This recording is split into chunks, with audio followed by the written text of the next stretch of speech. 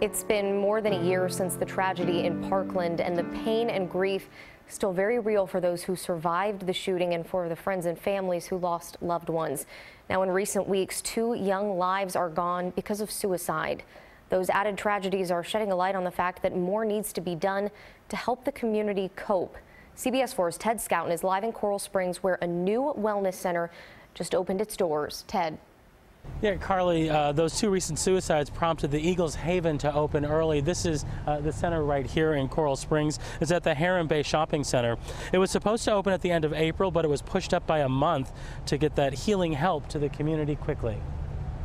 I think that it can really help a lot of students who come in here, and it's not like, let's go to therapy. No, let's relax. Let's play some games. Let's make new friends here. And Annabelle Clapprood is a high school junior who transferred out of Marjorie Stoneman Douglas after the massacre that left 17 people dead.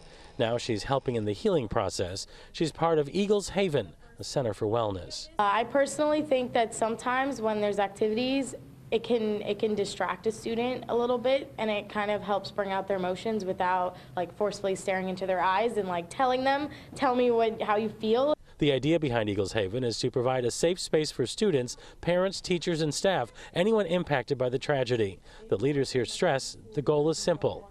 Eagles Haven tagline is rediscovering wellness and restoring hope.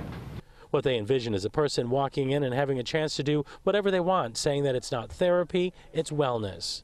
So what we want to do here is just have fun and have a place where people can stop in, and we're going to do yoga and kickboxing and drumming and whatever the teens want, and also the families and the teachers. If someone needs or wants therapy, Eagles Haven is also designed to be a one-stop shop, so to speak, to get the community connected with what they need. They're also catering to teachers. You know, they've been on the front line this whole time, and they're teachers. They're trained to educate, and now they have to be almost therapists themselves. And so who is supporting them? And Eagles Haven is open 7 days a week. It's located in the Heron Bay Shopping Plaza, which is on Coral Ridge Drive, just south of the Sawgrass Expressway. Live in Coral Springs, Ted Scouten, CBS 4 News. Thank you, Ted. Now, there are many different ways that you can reach out for help.